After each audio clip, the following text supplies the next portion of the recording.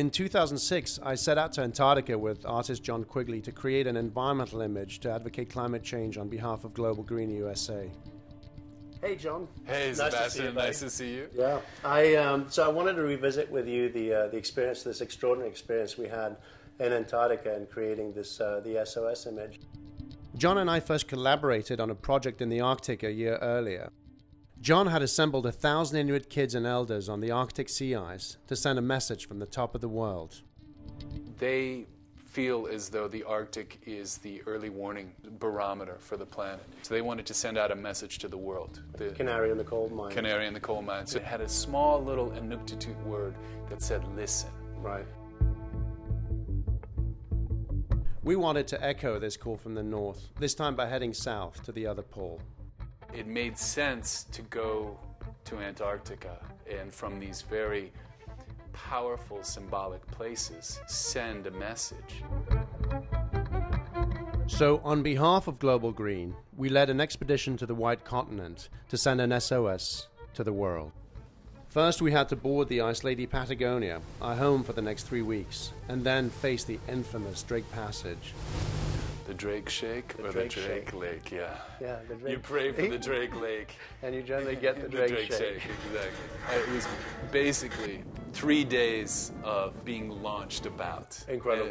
Just being launched about and nothing to do. Like, I remember laying in the bed and basically for hours just, I'd go up like a foot off the bed, like 6 inches towards the wall, 6 inches this way, and then back onto the bed and down. It hadn't even really occurred to me that we could roll completely. I thought the ship just always sort of self-stabilized. I think we rolled 52 degrees, and I said, well, at what point would we actually capsize? And I remember Carlos saying, 53. But when we arrived in Antarctica, I was awed by its beauty and scale.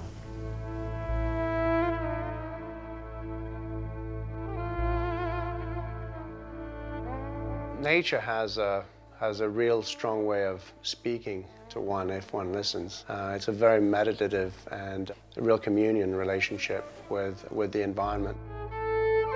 As a photographer, I'm partial to how the light affects shadows, and the sea there can be literally like a mirrored surface.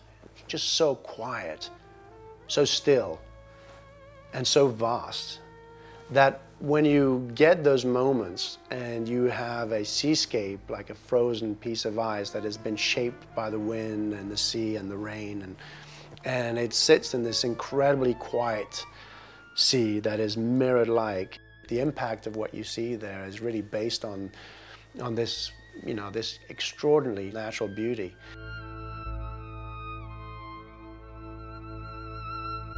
To accomplish the image that John and I wanted to create, first we had to locate an iceberg. Actually, every time we approached an iceberg in that journey, we would get excited. There was this knot in the stomach of anxiety. Is this the one? Anytime an iceberg was in the distance. The key that I was always looking for, is it a good canvas? Right. And then the second was, could we access it?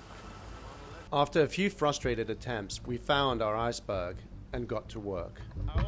Yeah, the one thing about Antarctica is that it is very unpredictable and the best laid plans, right? Exactly. These were certainly not the easiest conditions we've worked in. You can't really tell from this angle so much, but it's a fairly steep Probably angle. about 10 degrees or so, maybe. Maybe even a little more than that. And it's an iceberg, so it's very slick. There was still a lot of excitement there. The ship was extremely close to the ice. I'm on top of the mast.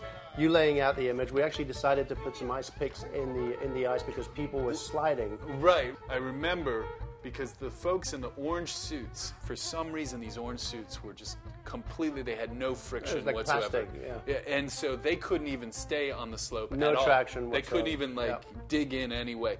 So we had a rope so they could all hold onto the rope to cling to it. Right. So they're actually clinging for their lives right there. But soon, the image began to take shape. It's a funny thing. There was 2 teenagers in that image. We had, what, 13 nations represented. So, but this, of course, that's the least amount of people that you utilize in an image. I mean, for you, it's probably easier to implement this than a lot of those extraordinary images that I've seen you do in the past. Well, that's true. Usually it's a question of, thousands of people and an intricate, detailed imagery. So I look at this sometimes and it looks like a kid drew it, And yet I know what it took for the people to be on that ice. And it has a power in a completely different way. And your photography is just spectacular. In some ways, it's just, sort of scratched. It's like humanity scratching it into, the lone iceberg floating away as our world is melting. And there's a poignancy there. How you feel? Fantastic.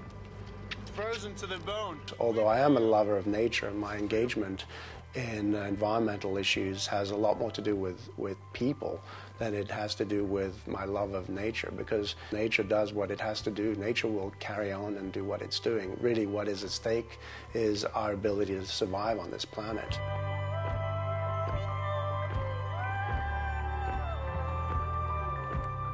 Well, I'm extremely proud of it. I think it's truly, in a word that is often overused in photography, I think it's truly an iconic image.